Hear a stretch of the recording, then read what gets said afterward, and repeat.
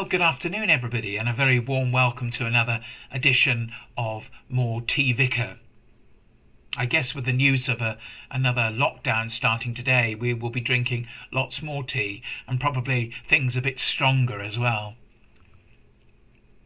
Having said that, this morning I had a lovely walk on this beautiful day. I walked the Esplanade through Greenhill Gardens and along the Preston Road to Overcombe. It was glorious weather, and the cruise ships were back because they obviously have retreated because of the recent storms. And I could see right around the coastline to Durdledore and to Lulworth Cove. A lovely walk this morning. It did raise my spirits a lot, and I'm very fortunate that I can get out and walk, but I'm very conscious that there are many of you who are having to be isolated at home, and please be assured I send you my love and my prayers. Well, the lockdown is here, and all religious groups in England have strongly criticised the rules banning communal worship. The Roman Catholic bishops have given a statement saying that whilst we understand the difficult decisions facing the government, we have not yet seen any evidence whatsoever that would make the banning of communal worship, with all its human cost, a productive part of combating the virus. We ask the government to produce this evidence that justifies the cessation of acts of public worship. Prime Minister Boris Johnson, as you know, announced last Saturday that England would be under a new lockdown from today until the 2nd of December. Other than for funerals, the only other reasons places of worship can stay open is to broadcast acts of worship, for individual prayer, childcare, or essential services such as blood donation or food banks. Meanwhile, the Bishop of London, Dame Sarah Mullally, chairwoman of the Church of England's Recovery Group, said she would study the new regulations and seek clarification on how public worship would be affected. Other Christian leaders have said that churches have put a great deal of effort into coronavirus measures, and they are much safer than other settings which are still allowed to be open, such as secondary schools. Well, we await clarification at this time from our own Diocese of Salisbury. However, in the meantime, Holy Trinity Church is closed for public worship. It is open on a Friday morning from 10 a.m. to 12 noon for individual private prayer. Please note that our Remembrance Sunday services are now cancelled, but they will be online. There will be a Remembrance Sunday service this Sunday morning with an act of worship online, and you can find the service on our church website at www.holytrinityweymouth.org or on the church Facebook and YouTube channel, so you can watch them at home. And similarly, the Advent Carol service we had planned for Advent Sunday will also now not be taking place. In a letter written by our two archbishops to the Church of England, we are encouraged to pray, and I quote, "This is a difficult and challenging time for all of us. We are sure that some of you reading this letter will wish we had made other decisions during the period of the first lockdown, or even challenged the government harder on the decisions it has made. You may be right. However, it is our view that the best way we can serve our nation now is by pouring our energy into doing the things that we can do. which is to pray and to serve. We also dare to hope that we will be kind to each other, and that God will give us the courage and humility we need to be faithful witnesses to the gospel of peace. Bearing in mind our primary vocation as the Church of Jesus Christ to pray and to serve, we call upon the whole Church of England to make this month a lockdown, a month of prayer. More than anything else, whatever the nation thinks, we know that we are in the faithful hands of the risen Christ, who knows our weaknesses, tiredness and struggles, and whose steadfast love endures forever. And that is a quote from a letter sent jointly by the primates of the Church of England, the Archbishop of Canterbury and York. Well, now for some other news. Last weekend was the Feast of All Saints, and last Monday the Feast of All Souls. Prayer days, outdoor services and light displays took place in churches and cathedrals as part of an effort to reach tens of thousands of people coping with bereavement amid the coronavirus pandemic, with a message of comfort and hope. Our own cathedral in Salisbury marked All Souls' Day with an afternoon devoted to prayer, with visitors invited to light a candle for a loved one, and chaplains and clergy on hand to offer pastoral support.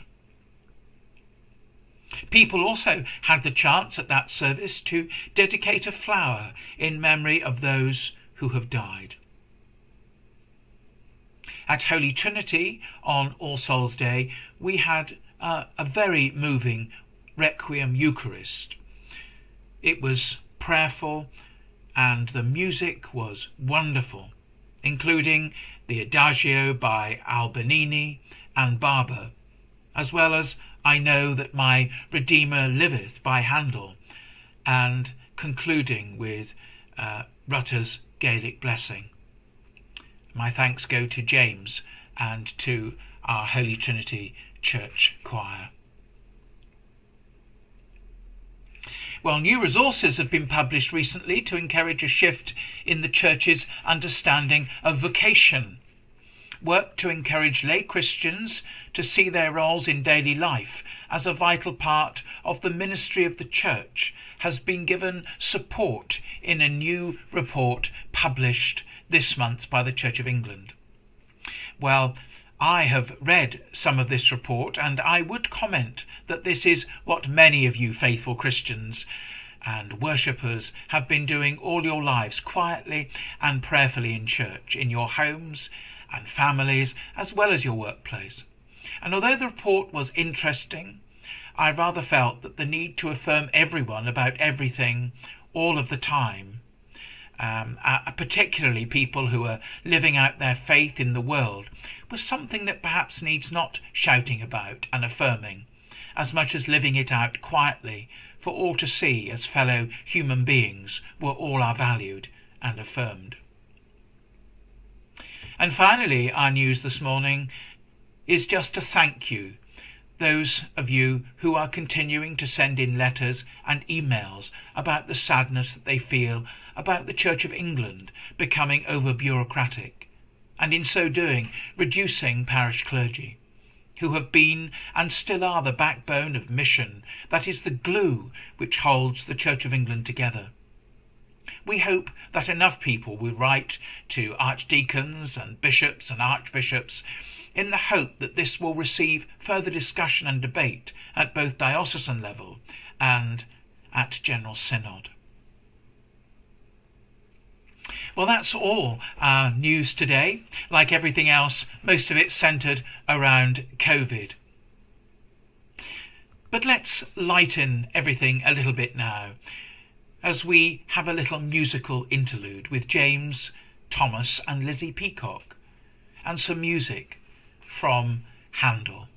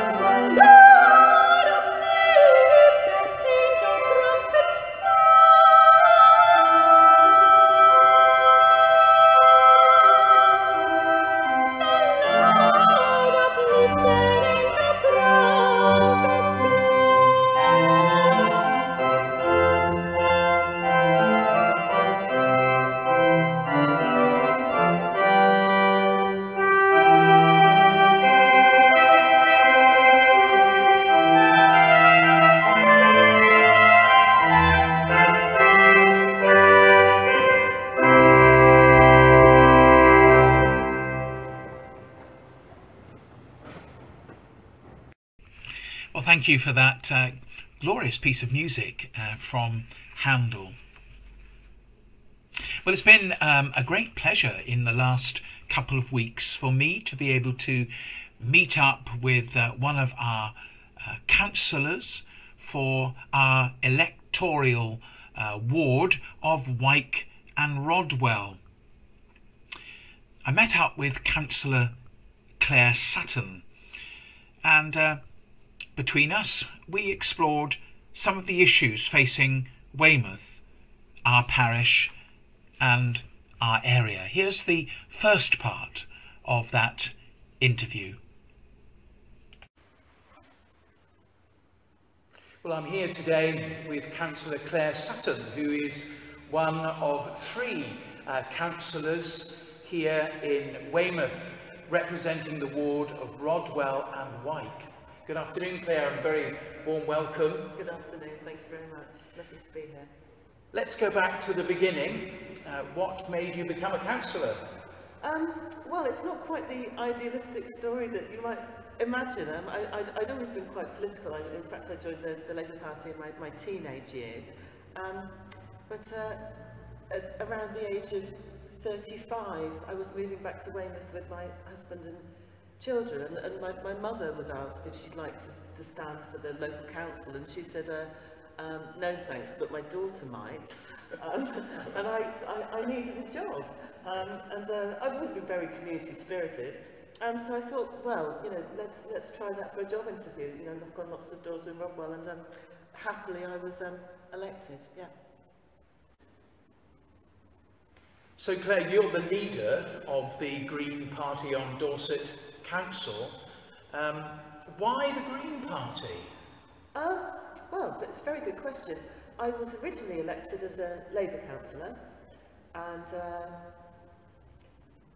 became disillusioned for a number of reasons. There were lots of very decent individuals, but so I didn't stand for re-election, and then I did a master's degree in climate change, as I had an increasing concern, obviously, about the environmental agenda, and then I thought I really want to do something to further this agenda, but it's also, if you actually, you know, read the small print of the Green Party policies, social justice is also extremely important and absolutely at the core of the Green Party's values. So I think when you join a party, you know, if you join a political party, what you do is align yourself with the one, you know, you're not a slave to any doctrine, but that it's the one that aligns most closely with your values, and the Green Party from an environmental and a social justice perspective definitely aligns most closely with my own personal values. I mean, we know, we've heard a lot about the environmental perspective, yeah. Lately, and you know, absolutely right that we need to highlight that and push that forward. Tell us a little bit about the social justice side of the things that you're promoting as a member of the Green Party. Well, on a national level, it's things like, you know, the Green Party was, I think, the first party to advocate renationalisation of the railways, which one would think is long overdue. On a very, very local level, I think, you know, you carry through, or you try to carry through your actions and your priorities, the values that you hold. So, you know, I really try to focus more of my energies on a local level, on families and communities which need it most. Yeah. Okay. I've always thought sort of social justice was more like sort of defending people who are in minority groups, and am I right, or am I wrong? Well, you're absolutely right, but it has a very strong economic driver as well, in the sense that, obviously, you know, irrespective, you know, you're absolutely right about the equalities, diversity agenda, but also, if you're born into, you know, a relatively poor family, obviously your life chances statistically are just so much poorer. So I suppose that's where I'd use the language of social justice in the sense that Yeah. that's not strictly fair. So what you should be doing on a personal level and on a political level is actually trying to balance things up a bit. Well, what was it, do you think, that people were most concerned about in the last elections, which led to you and your colleagues representing us as Green Party members for this ward? I think, generally speaking, in a ward like this, the main motivating factor is probably not the fact that we are green, it's that we have a track record, that we're well trusted within the community, we work really hard, and people know that we're there to help, we communicate very well as well. But there is something else going on, isn't there, that people are becoming a lot more aware of environmental issues in general, and whether, I think lots of individuals in Rodwell and White, they wouldn't vote Green on a national level, but on a local level they're very happy to, because they feel it's a very positive statement about looking forward to the future. So I know that I've had conversations with people and in church about the fact that they weren't terribly impressed with making Dorset a unitary authority back in April 2019. What would you have to say to those people? I do understand it was quite controversial, and my concern at the time was, and that of a lot of people, was about politics moving, becoming more centralised and moving away from the local area.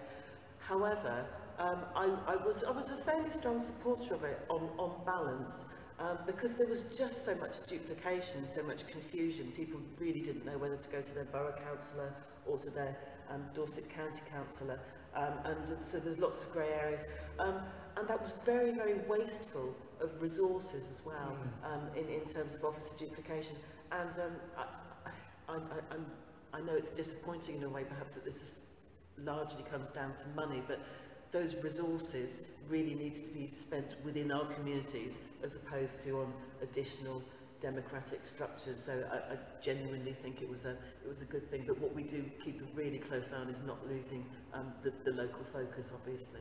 Yes, because there are those who have said to me, certainly, that the sadness about becoming a unitary council is that decisions are being made by people who perhaps don't even know Weymouth. Is there truth in that? There is some truth in that.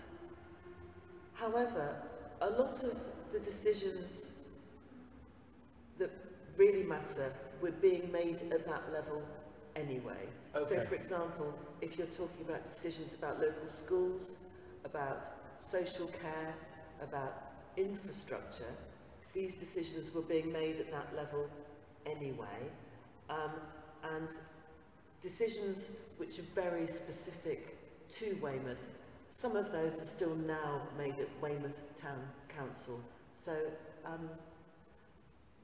yeah, I think on balance, I understand the concerns, but on balance, I think it was the right way to go. Well, a huge thank you to Claire for agreeing to come and do an interview with me on her role and some of the issues facing our particular area of Weymouth. And as I say, the second part of that interview will be on next week's programme. So let's have our hymn today. And so I'm going to hand over to James, who's going to introduce it. And today's hymn is number 187, Jerusalem, My Happy Home.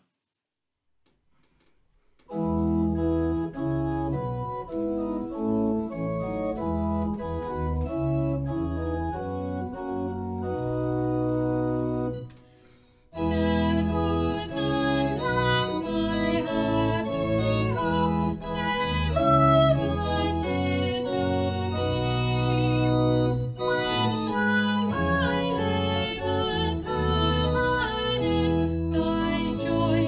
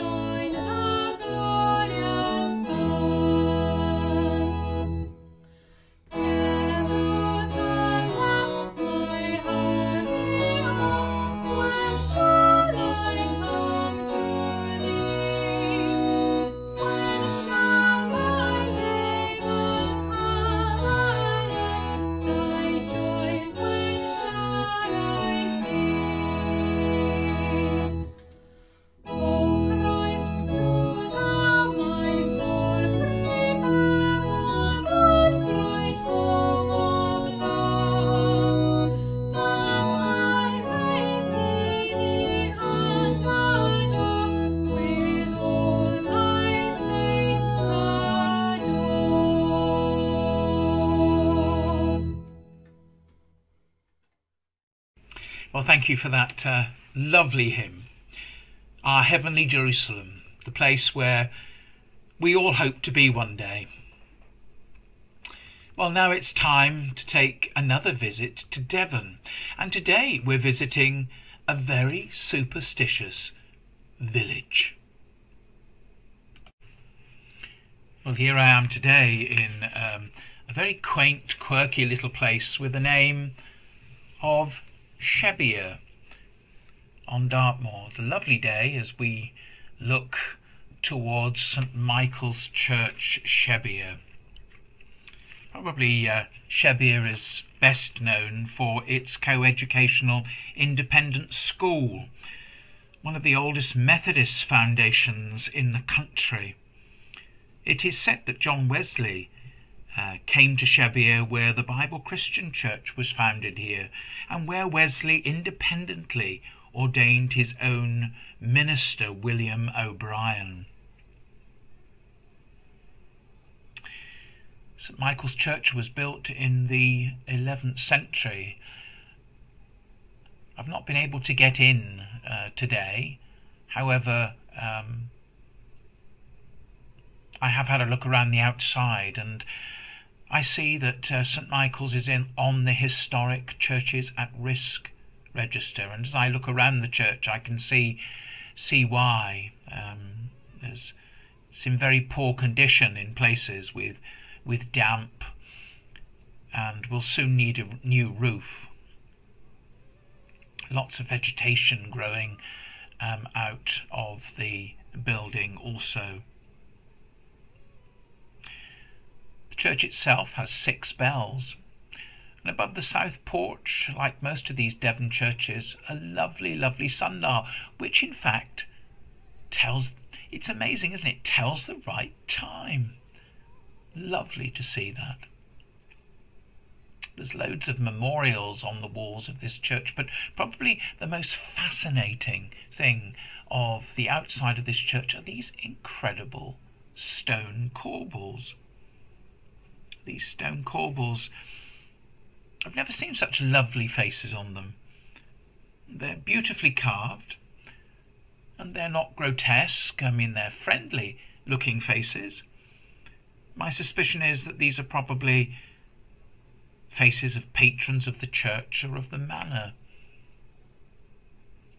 And I've not seen them on the outside of a church before in this way. The church has obviously had some kind of repair work done to its stonework. Notice that the Devon soil and stone tends to be rather red in colour, very acidic. So as we walk up the church aisle on your left, you can see now the priest door. You can imagine in the old days the priest scuttling in to take the Sunday service and then back out again afterwards. So as we come up the path now, we're just going to have a look at the east end of the church, traditionally, of course, where the altar would be. And you see another couple of stone corbels, and these fascinated me because these had crowns on them. Probably Shebbeare is best known for the Devil's Stone, which is on the village green. It's a local custom that every year the bell ringers come and ring the bells at the parish church and then nip outside the gate of the church where the village green is, and with their shovels and tools, and they turn the stone. You're about to see the stone. No one knows when the annual ritual of turning the stone began, but it's to frighten the evil spirits away. And there's only one known occasion when the custom didn't take place, during the First and Second World Wars. Bad luck followed both times, and ever since the annual turning of the Devil's Stone has taken place. Fascinating. And the stone is not a local stone, so nobody seems to know how it's got here. And here are the bell ringers from St Michael's turning the stone. What a weight. So here we are at the centre of this pretty little village. Really quiet today, and I'm looking at the Devil Stone Inn. See how peaceful it is. And there's the devil. Apparently it's meant to be one of the most haunted pubs in the UK. Lovely visit to Shabir. It was so quiet it was almost eerie. Well, that was a lovely, lovely visit. And I have to say, in the time I was there, I did not see a soul. But what friendly faces those stone corbels had, don't you think? Well, it's time for our reflection today now. And it's about salt and yeast. Well, good morning, and it's a beautiful morning this morning. I've been watching wild geese fly over, and in the background you might hear the combines working. I've been thinking this morning about a passage from St. Matthew, chapter 15, verse 13. And it says, "You are the salt of the earth."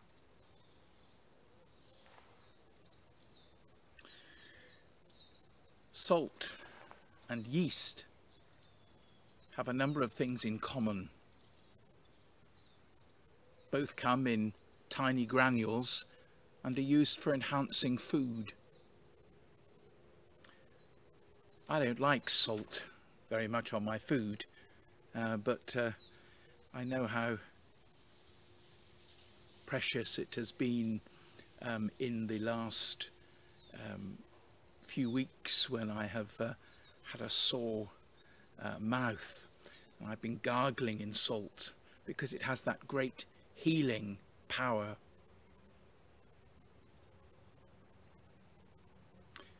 But by the time the food is eaten with salt in it and the yeast has been put in the dough, it becomes pretty invisible, but the contributions they make are very noticeable, because yeast of course makes the dough rise when you're baking bread, and salt is both a seasoning and a preservative and a healer. So when we hear that passage this morning from Scripture, "You are the salt of the earth," here Jesus is teaching us about quiet, behind-the-scenes work in the kingdom of God that can make a big difference in people's lives. I met a nurse some years ago. She was a fairly shy person who didn't say much but loved her work, and she served with dedication and discipline. And she told me once that as she came off her shift one night at 11 o'clock, a colleague said, "I realise tonight that whenever I'm on the same shift as you, the work seems to go better." And that surprised me, because often I hardly even notice you are there. To Jesus, though, that's not surprising. When we live out our calling to be salt and yeast, we leave noticeable blessings behind. A great friend of mine from my last parish, who, I have to say, was exceedingly wealthy, one day passed me a large sum of money to be given to a struggling family in our community. And the family were greatly relieved and asked for the donor's name so that they could say thank you. And I urged them simply to thank God for the love and care they received.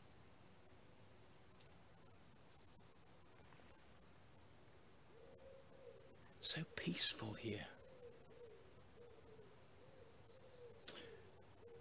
Dying to desire to be noticed can leave behind powerful, unforgettable blessings. Have a nice day, and God bless. Well, we've come to the end now of another week's programme. My word, it goes so quickly, but I hope you've enjoyed this week's offering. May I encourage you as we move forward and we continue in this situation of lockdown to pray as our archbishops have encouraged us to do. The power of prayer is very significant, as we all know, and we can't do much, but we can pray. And we're going to have our prayers now.